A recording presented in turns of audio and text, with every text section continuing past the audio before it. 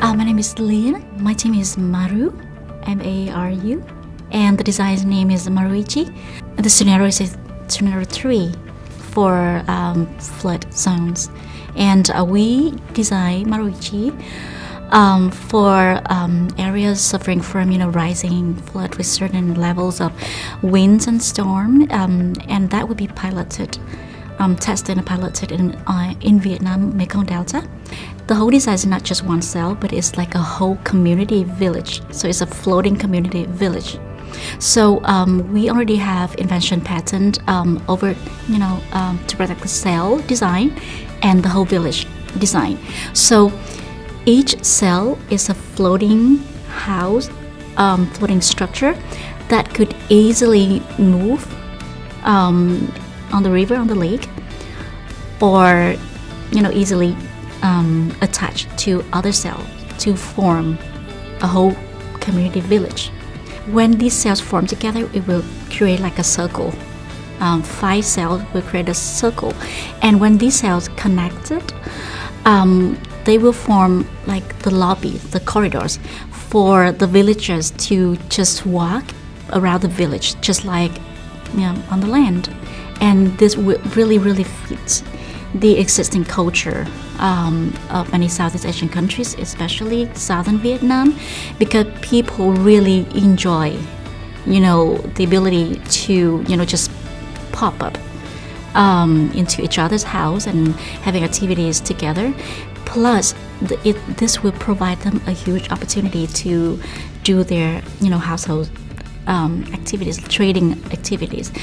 So each Maru cells, we have like private areas for kitchen, for restrooms, for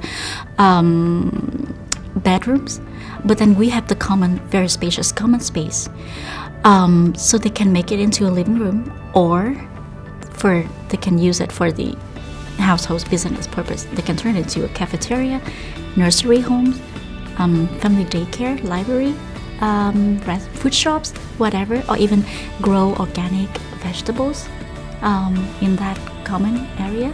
So people could easily just, go to each cells. We try to make it as sustainable and friendly to environment as possible. Would add, the solar panel so that they can have electricity, because right now they don't have. People usually, they're very resistant to change in their lifestyles.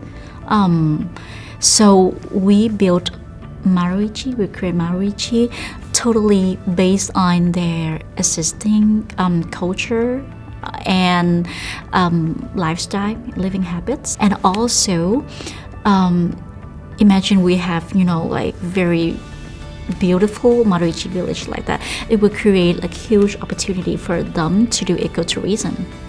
Participating in competition like Resilient Home Challenge means a lot to us, and we really thank for the opportunity to be here, to get exposed to people who are very doing a great job in the field, because that's gonna be the first step to get help from people who really care in order to make our dream come true. Less people die and less loss for Vietnam and people all over the world.